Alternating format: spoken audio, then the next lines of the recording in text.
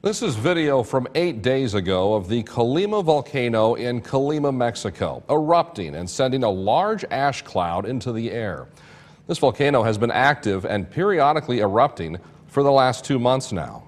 The last major volcanic eruption on U.S. soil was Mount St. Helens in Washington state back in May of 1980, which destroyed 230 square miles of mostly wilderness, but some buildings too.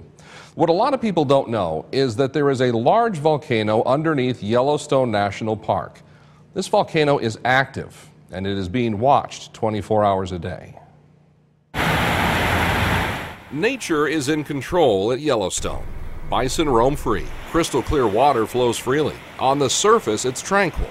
It's what's happening beneath the ground that brought us here. So we are on top of the volcano. We're here sensing the moods and personality changes of the volcano. Hank Hessler has been a Yellowstone National Park geologist since 2002. 5 years ago, the U.S. Park Service asked him to move his home into a residential area inside Yellowstone following a series of intense earthquakes. It was proceeding in an unusual way, so we went to an incident command system and talked about ways to get park staff out. No evacuations were needed, but it was a wake-up call. And all the heat that's coming out is due to the fact that we have molten rock, partially molten rock, within a few miles of the surface. The molten rock created by the volcano is the force behind Yellowstone's series of hot water geysers. There are 900 worldwide. 500 of them are here. And that's all tied to the heart of Yellowstone, which is the underlying volcano. On this cold wintry day, the heat from these geysers meeting the cold air sends stacks of steam into the air. What you can't see but might feel are the earthquakes, which happen here almost daily. In 2010, when Hank Hessler was asked to move into the park, there were more than 3,200 earthquakes.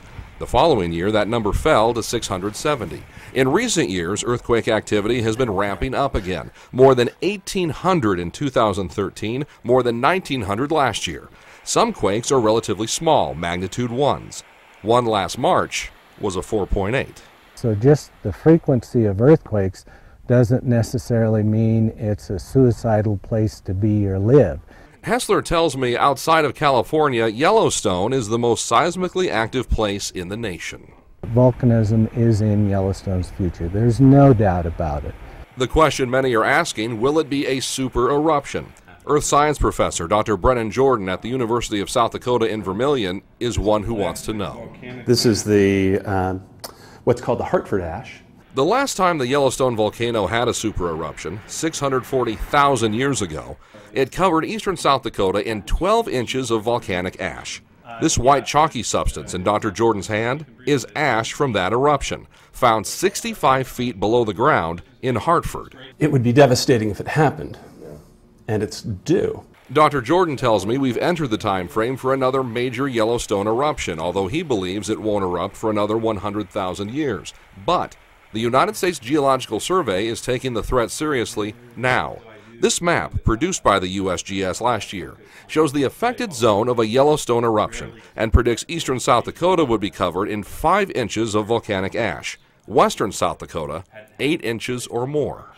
When the impact is as great as it could be, then we do pay a certain amount of attention to that. If Yellowstone had a super eruption right now, Dr. Jordan says crops would be lost, making it impossible to feed cattle, which would die.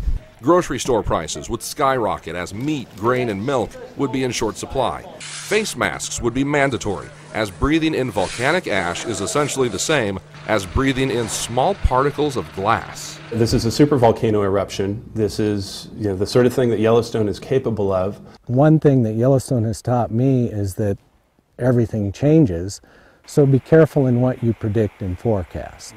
In addition to Hank Hessler living on site at Yellowstone, there are monitors and sensors all over the park, measuring ground movement, ground temperature, the temperature of the water coming from the geysers, all of it to stay ahead of what's happening under Yellowstone. Researchers like Hank, who study both seismic and volcanic activity here at Yellowstone, say they are fairly certain that there will be no type of volcanic eruption here in the foreseeable future. But then I asked Hank to define foreseeable future. Now, what do we mean by foreseeable future? I would say, a couple of weeks, and that's what I would say with certainty. The mystery here is what happens next. Life here seems to move slow, but geologically, seismically, and volcanically, things are changing and in motion all the time. And if you're in the business of being certain about things, like Hank Hessler is, it makes your job very, very challenging. The people who actively watch this situation seemingly fall into two camps: those who think the Yellowstone volcano will never erupt again, and those who believe it'll happen tomorrow. The truth is, no one knows for sure when it will happen again, but the experts we've spoken with and several others say it will happen. They also say, should it happen in our lifetimes, it will mean hard times for a long time.